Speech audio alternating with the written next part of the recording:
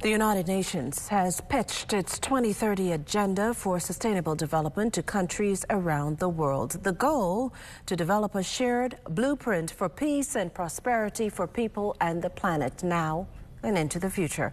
To get the ball rolling, a Sustainable Development Conference began at the University of the Bahamas today. Our Lloyd Allen tells us more.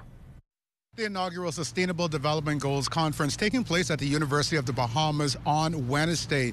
Director of that department from the Office of the Prime Minister, Ms. Rochelle Newbold. Ms. Newbold, of course, tell us about why you decided to set up this conference at this time. Well, like we said, nobody really goes around talking about the SDG goals, the SDG targets. No, we talk about sustainable livelihood. We talk about issues of education, health, economics. That's what the common man understands. But what we wanted to do through this conference is to tie the two, marry them together, give everybody an enhancement with respect to the lingo that's being used globally, and to give an understanding about what did we as a country commit to, what are the expectations that the people should have from the government relative to those expectations, and how we are moving forward with respect to those implementation. And a follow-up question, of course, there are several industry representatives in here today. Talk to us about those persons and the selection of the panelists.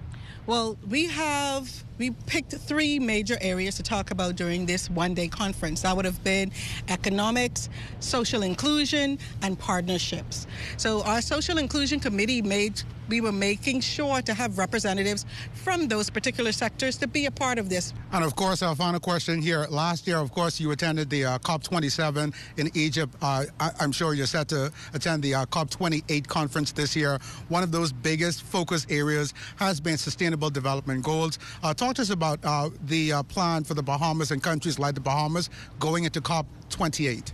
Well, as usual, for us, climate change is an issue that has a direct and significant impact on our financial or our economic sector. So going into COP27, climate finance is key.